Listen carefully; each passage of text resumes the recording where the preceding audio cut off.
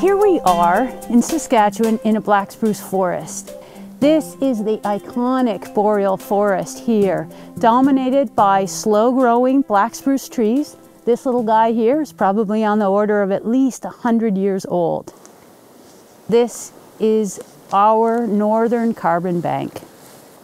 When we think about the water cycle and the role of black spruce forests, these are really places where water is stored on the landscape, and because of that wet nature, the carbon gets stored there as well. And so if the water cycle changes and we experience drying in the climate, then we can expect the carbon dynamics to change at the same time. And that's one of the really important reasons why we use eddy flux towers combined with hydrological research to study how these ecosystems might change in the future.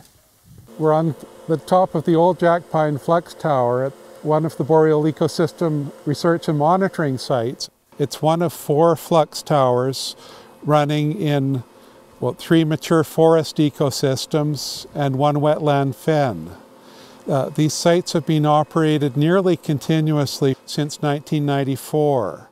Part of the strategy behind these flux towers is to collect integrated data sets in the carbon cycle, hydrological, and atmospheric that then can be made available to the modeling community to evaluate and improve those models. What I'm doing right now is I'm coring a mature jack pine tree that probably established after a fire that burned through this area in 1910. And we're really interested in trying to figure out how this forest affects the water balance of this local area.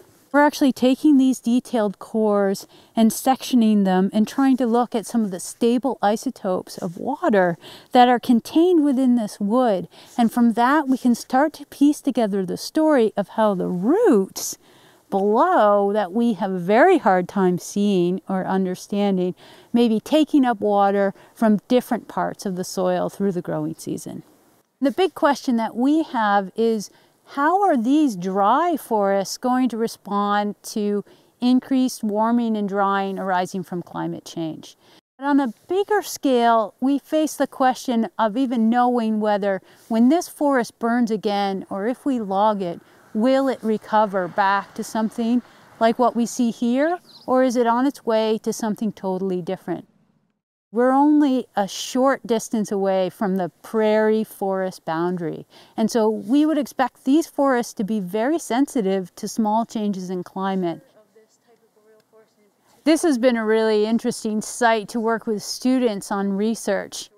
I recently came to the University of Saskatchewan to study the role of climate variability on coupling between ecology and vegetation. Long-term monitoring sites, flux tower, highly detailed data sets will help me a lot to model the interaction between vegetation and climatology.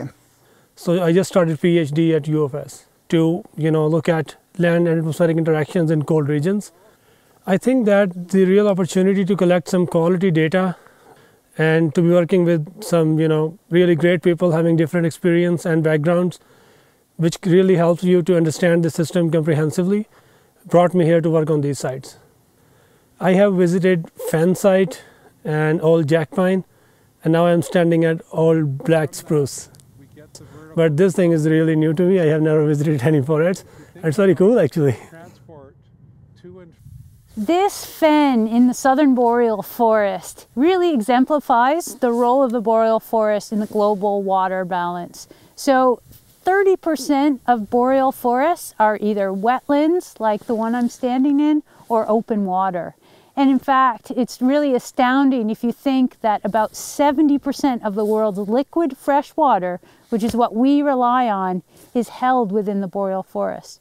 So this ecosystem, this biome, is essential to the role of water on our planet.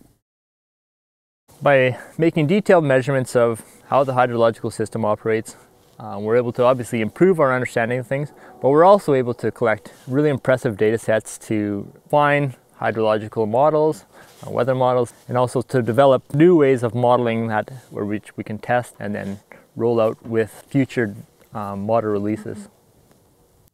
The main research theme that our Global Institute work is focusing on here at these research sites is the issue of climate change. We are studying climate change in a number of different ways. We do it by retrospective analyses, by piecing together past growth and relating that to long-term climate records from nearby weather stations like in Prince Albert. And then we also do it by linking our data from our very detailed flux tower measurements, which have been going on for 20 years now, to localized measurements of productivity from different components, from the stems of trees, from the canopies, and from the soil and the forest understory, to understand how energy, water, carbon is partitioned. And that allows us to tease out how year-to-year variations in climate, which you've ever lived in Saskatchewan, you know they're substantial, can influence the processes of the ecosystem.